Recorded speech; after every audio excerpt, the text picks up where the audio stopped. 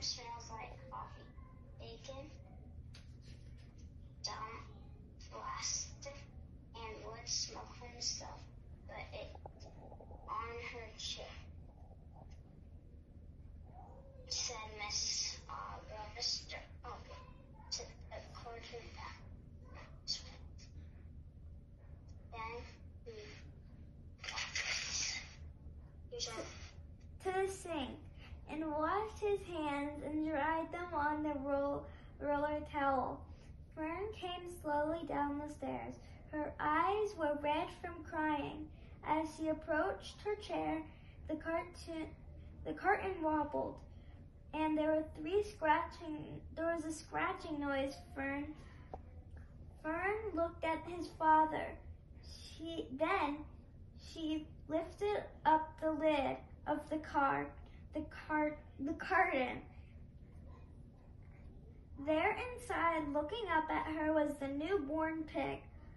It was a white one.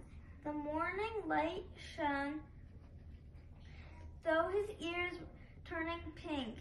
"He's yours," said Mr. Herbal.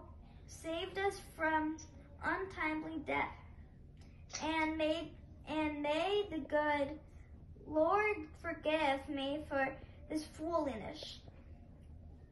Fern couldn't take her eyes off the pig. "Oh," she whispered, "oh, look at him. He's absolutely perfect." She closed her eyes. She closed the carton carefully and kissed her father and then kissed her mother. Then she opened the lid again and lifted the pig out and held it against her cheek. At this very moment, her brother Avery came into the room, and Avery was 10. Yeah, Avery was 10. He was heavily armed in the air rifle. In one hand, a wooden dagger in the other. "What's that?" he demanded. "What's Fern got?" "She's got a big gust for breakfast," said Miss Herbal. "Wash your hands and face